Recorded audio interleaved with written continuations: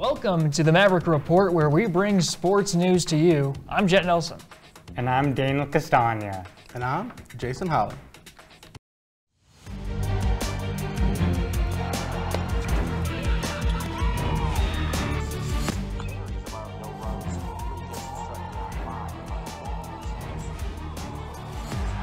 This is the Maverick Report. Let's start off with a recap of some of sports' biggest matchups from this week.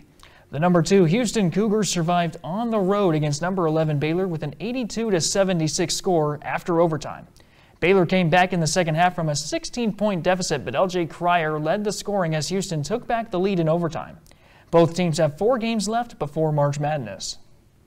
As the Dallas Stars travel east, they face the high-ranking Carolina Hurricanes in the Eastern Conference. The first and second period was a physical matchup between both teams as they combined for 4 penalties. Dallas was the first on the board, even though Carolina outshot them 7-6 in the first 20 minutes. The Hurricanes responded with a goal to open the second period, but ultimately could not outshine the Stars. The Stars won 2-1 over Carolina.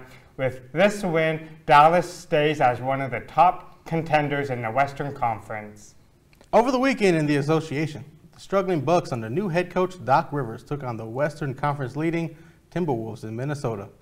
Both teams felt each other out in the first half, with the T-Wolves taking the halftime advantage 57-51 behind 11 from Nickeil Alexander-Walker. The second half was a much different story for the Bucks, as they came out on fire, outscoring the T-Wolves 36-13 in the third quarter, thanks to an offensive explosion by Giannis. The Bucks took the lead and never looked back as they stampeded past Minnesota 112-107. Giannis had 33 points and 13 boards. As the spring season continues, we dive into what's happening around the WAC Conference and UT Arlington Athletics. Inside UTA Sports begins now. As UTA baseball underwent their first week at home, here's a recap of all the games. Last week, UTA baseball ended its first home game at Globe Life Field in a loss to Texas Tech with a final score of 13-1. The Red Raiders took over with a 2-run double from Kevin Bazel and 2-run home run from Gavin Cash. UTA was able to score 1 run from Garrison Berkeley RBI single to center field. Then on Friday, Boston College flew in to take on the Mavs for a 3-game series. The UTA took Game 1 11-6 with Zach Norris, who threw 13 strikeouts over 7 innings pitched. Then the Eagles won Game 2 and 3 by leaving the Mavericks scoreless on Saturday and outscored UTA by 9 runs in the series finale. Baseball now hits the road for a game against Sam Houston and a weekend series versus Lamar. I just focused on attacking. We talked about that in the game plan, just attacking the strike one, attacking with all 4 pitches, and just filling up the zone. So yeah, once I got that going, I thought it was pretty easy. No, it means a lot. I think just leadership is a big thing. Growing in my leadership skills, I think that's just the biggest part. To follow UTA baseball through the season, visit utamavs.com or follow them at utamavsbsb on Instagram. As the UTA men's and women's tennis season goes into full swing, let's take a look at hard-fought losses against Rice, SMU, and Wichita State. This week in women's tennis, they started with a great win over the Metroplex rival Dallas Baptist, 4-0. Then that week, they take a turn as the Lady Mavs ran into the SMU Lady Mustangs, who had been struggling coming into the matchup with the Mavs. The Lady Mavs dropped both games to SMU and Wichita State. As UTA men's tennis invited the Owls of Rice University for their season home opener, the team was inches away from the doubles point, but could not overcome Rice, losing 2 of 3 double matches. As for singles, UTA lost their first 4 matches by straight sets, but the last 2 matches were different. Thermano and Espinoza won both of their single matches with a tiebreaker as the men's tennis team finished with a high note, even though UTA lost against Rice 5-2. Men's tennis will be back home on March 2nd and 3rd to face Utah State and UTSA. And don't miss women's tennis March 6th and 8th to face UNT and UTSA as well. As UTA men's basketball has only 1 month left on regular season, here is a recap of both games against Southern Utah and Utah Tech. Arlington's men's basketball had a 2-game homestand Thursday and Saturday. A sluggish start turned into a 15-point deficit against Southern Utah late at the half. UTA used a 27-9 run to take the lead and never looked back, winning 90-85. Philip Russell started the comeback, dropping 15 points in the first half. DeJuan Gordon capped off the comeback as a leading scorer with 23 points, 18 coming in the second half. Head coach KT Turnett was unhappy with the team's flat-footed start. Yeah, I wasn't pleased at all with how we started the game. We had no energy. We weren't guarding. I felt like we started turning around late in the second half. And then in the second half, I felt like we brought it. Slow starts was the theme for the men's Mavs Saturday, as they fell into an early hole being down as much as 13 points. They couldn't keep Utah Tech off the glass, creating too many second chance points. UTA intensified their physical play as things got chippy, finishing the half with a 27-14 run to tie. Utah couldn't stop the Mavs offense in the second half, as the Mavs took a double-digit lead and never relinquished it. Alan Mancia's The Maverick Report. UTA men's basketball will be back home for the last time on March 7th against Cal Baptist. The regular season end of WAC basketball is just around the corner. Here's a look at the current standings of both men's and women's basketball in the WAC. UTA women's basketball split the road trip in Utah 1-1 by defeating the Thunderbirds but falling to the Trailblazers. Stephen F. Austin and Cal Baptist each have a game against the Lopes, and 2 losses for Grand Canyon could mean a new top team in the WAC conference. UTA is now 5th in the conference standings, which leads us to this question, Jason. Is there any chance UTA can defeat Cal Baptist? Well, it's all going to depend on how they play at home. The Mavs have been struggling all year on the road, but the home games, the crowd comes out, everybody plays live. Gia Adams, that's the one you got to look out for. She has a good game. Anything can happen. She's going to be the one that's going to carry the Mavs throughout the WAC conference and the rest of the season. So it's all on Gia's back. See how she can do it. UTA men's basketball clinched a spot in the WAC conference tournament after defeating Utah Tech 89-78. It was also the 3rd straight win for the Mavs, as Mekhi Williams and Philip Russell each had over 20 points scored. UTA now heads on the road to Seattle and Utah Valley before senior day at home against Cal Baptist. What do you think about this scenario, Jason? This one, it's a little bit more tricky. The Mavs, just like the women, the men have been playing great at home. They struggled earlier on the year on the road. What was it? They were 0-9 on the road, and they finally won 3 of the last 4. The big key for the men, it's going to be their bench. The bench has been playing great, but games like Grand Canyon when they lost, the bench came in and let them down. They need better play from the starters late in the game. Shamar's got to show up in the second half. 4 or 5 minutes left. You got to get big. You can't get small. The bench, just come out here and do what you can do, and see how the bench can take them in. So, I think you're absolutely right, Jason. It's going to be tough coming down to that road trip at Seattle. I think that's where the Mavericks fall. But now over to you, Daniel. Do you feel like that they could come back in that matchup against Cal Baptist? I think they can with all the impactful players like from Gordon, Russell, and Koroma, and everyone, and Chapman. I think they have a strong chance of winning against Cal Baptist. But also, do you think the Mavs will defeat the Red Hawks even though they're on a 4-game streak? Yeah, I was kind of mentioning to it earlier. I think the Red Hawks are going to have a real good home advantage there against the Mavericks. UTA having to catch a flight for that one. So I think Seattle keeps it going, but I think UTA will be able to bounce back there against the Lancers. And do not go away. We still have a lot more to break down and discuss. Also, you don't want to miss our next game segment. Additionally, we talk about news around local professional sports. Stay tuned. We'll be back after these messages. STEM is everywhere, like here, behind the scenes of The Walking Dead. When we break down clothes, we tumble it with trisodium phosphate, rock salt, and dish detergent. We stitched together images of our model and created a 3D set that can be walked through in a VR headset. We're able to turn 12 walkers into 1,000 walker boards. STEM can create new worlds on and off the screen. What will you make with STEM? Get inspired at shecanstem.com. Welcome back to the Maverick Report, where we bring sports news to you.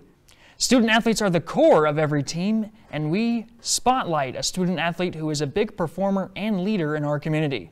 This week's UTA Spotlight is Camille Corona from UTA Softball. After 4 seasons at UT Austin, third baseman Camille Corona joined the Lady Mavs for her graduate season and is pursuing a master's in arts and communication. Through 15 games, Camille has 16 hits and a .432 batting average, which both lead the team. Please welcome Camille Corona. Camille, I know it's been a while, but you come all the way from Austin now to Arlington. How has that transition been for you? You know, on top of just getting into a new community, getting into a new school with classes, just how has that transition been for you so far?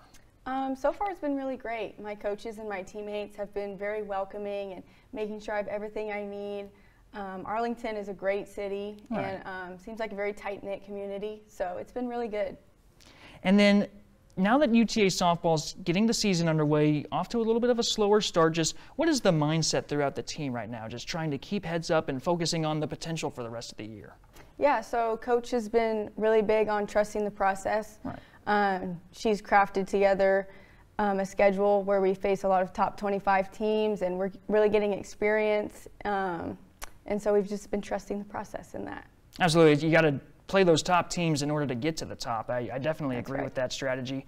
You currently lead the team with that previously mentioned .432 batting average and 16 hits. How does that experience and confidence at the plate really help you fit that role of a consistent bat for the team? I think it comes from my teammates and my coaches. Coach Leilua, our hitting coach, she's been really awesome getting us prepared every week for what we're going to face. And then, of course, my teammates just always cheering me on. We always root for each other the best we can. So definitely comes from them. Absolutely. And then with the Burner Invitational coming up, is there anything the team is working on specifically in practice this week, or just kind of business as usual? Again, just trusting the process. You know, we get in there, we hit off the machines. We have a lot of really tough practices, and the coaches are just telling us to just keep working hard, and results will come. Absolutely. And then with the matchup coming up against Texas, your former team, are there any other emotions there besides just getting to reunite with friends and family? I think just excitement. You know, my time at UT was incredible. My family's from Austin, so I'll get to see them. I've coached some youth softball teams in the Austin area, and so I'm just really excited to see my former teammates and former coaches. Absolutely. And then knowing that you can perform well, you know, we already talked about all those stats with batting average and hits. You perform well on the field. What is the next goal for you, whether that's getting the team up to the next level or trying to perform at the highest level for you in your senior season? A conference championship, definitely. That's been our team goal since day one, and that's what we want to do. So, conference championship. Thank you, Camille, so much for joining us here on the Maverick Report. We wish you the most of luck this season. Thank you for having me. Camille Corona is not the only UTA athlete that we're spotlighting. Back on February 9th, Matt Troy Jakimboy broke the 23-year-old school record for the 5,000-meter indoor race by 40 seconds, with a final time of 16 minutes, 13.81 seconds. Next up, UTA hosts the first outdoor competition of the season on March 7th and March 8th at Maverick Stadium. And in last week's matchup against Southern Utah, Aaron Cash was a big part of the comeback, which started an eventual 3-game winning streak. Cash put up 15 points, with 9 coming from the 3-point range. Aaron and the Mavs have 2 road games left before coming home for senior day, March 7th. As college women basketball goes, Caitlin Clark just took the #1 spot on the all-time scoring record in D1 basketball.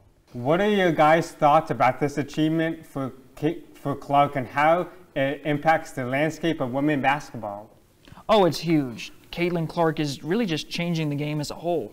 In a small town there in Iowa, too. It's just getting that national spotlight, putting it on women's basketball. You can't ask for much more than that. Yeah, I agree. With the hope of players like Caitlin Clark maybe helping the women's game grow, especially in professional level, she's an idol that little girls would want to look up to, just like Brianna Stewart, just like Sabrina Ionescu. Yeah, I agree with all of your points. I believe that she's helping spotlight the impact of women's sports, in particular women's basketball. Coming up, we'll take a look at the NBA scene and we'll close out with this week's predictions, so don't go away. What do you think you're doing, Kevin? Was just gonna drive home. There are several warning signs present that you shouldn't be driving. Like hearing voices? Like your text-to-emoji ratio? Oh man, the selfies. Selfie, nailed it. We all have warning signs that let us know that we're probably not okay to drive. Mine is pretending to be your subconscious. Craig, come on man, let's split a ride home. Professional sports evolves constantly. We discuss key topics around the local area. Our pro sports segment starts now. The International Cricket Council announced that Grand Prairie will host 4 matches for the ICC Men's T20 World Cups in the summer of 2024. What are your guys' thoughts about World Cup cricket coming to the DFW area? I mean, it's just always good to add another sport here to our large array of sports that we already have. Grand Prairie is an area that could really use the attention too. I think, you know, finding that population of people that are really interested in cricket, it's a good source to tap into. Yeah, like cricket is just a worldwide sport, and it's just good that it's coming into the U.S. and coming into the DFW, so people know from this area that how big, passionate cricket players are and how athletic they are. Yeah, with the flux of variety we have here in the Metroplex, I think having cricket here for the World Cup is going to be a great way to branch out for new sports, like you were saying. To learn more and stay up to date with the ICC Men's T20 World Cup, visit their website, icccricket.com, and make sure you check out your Texas Kings. Their season starts for cricket in April. Switching sports. All-Star Weekend for the NBA was a hit when they finally revealed the LED court for the dunk and three-point contest for the game.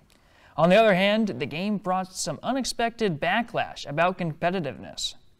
With that being said, what are y'all's thoughts about what happened at the NBA All-Star Weekend? I just think that it shows how innovative they are with the LED court, but it also shows like the downfall that NBA can have with their players. I agree. It shows the downfall that the players, the will to be better than your teammates and your opponents. Everybody wants to be friends. Everybody wants to put up 200 points. That's great. Nobody wants to show that they're really here to win and not just make money. The highlight to me was Steph and Sabrina. That's something that everybody could get behind, but it also takes away from the fact that the game is moving farther and farther away from what it was. There's no big men in the paint, no impressive dunks. Everything now is just a jump shot, which any kid can make. I think you're exactly right. It's supposed to be an all-star game, not just practice shooting around the floor. So NBA got some things to work on there. So now we bring up some notable and upcoming matches to wrap up the show, as well as our picks for them. The Dallas Mavericks started a 4-game road trip against the Cleveland Cavaliers tomorrow and finish a trip at Boston, who has the best record in the NBA. Do you think the Mavs can bounce back after the 22-point loss to the Pacers? I think that's just one of those matchups where it's the middle of the season, things get tough, you're dealing with some injuries. I think the Mavs can bounce back. It's going to be a tough road trip there. They're going to have to really rely on their depth. But I think when they get Kyrie and Luka out onto the floor, anything's possible. I agree. I think one thing that we take for granted is that Dallas had won 7 in a row before dropping the game yesterday. Their presence inside, they went and got Gafford for a reason, but Gafford and Lively still gave up a combined 23 to Miles Turner. So the shows, size is always going to be a problem if you have your stars playing on the perimeter. Yeah, I believe if, size does matter, but I think they just need to be determined and motivated within the game to overcome the challenges. Yeah, absolutely. And what do you think the score will be, though? That's the tricky part. Dallas doesn't like to have a low score there. I'll hang it around 130, 125. I think they keep it close, but Dallas is on top. I think Dallas can beat Cleveland.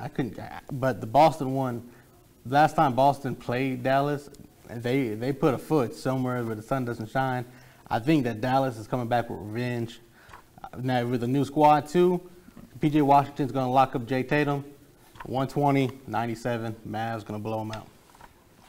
I think for the Cleveland Cavaliers game, I think the Dallas has a really good like 75% chance of winning. So I'm probably going to guess 120, 100. And then for the Boston game, I think that's going to be a really either statement win for the for Dallas. So I think that's also going to be a really close game with like maybe 190. Ooh, keeping it low, got some defense in on that one. So that is going to do it for this edition of the Maverick Report. And don't forget to subscribe to our YouTube channel so you never miss a highlight again. I'm Jet.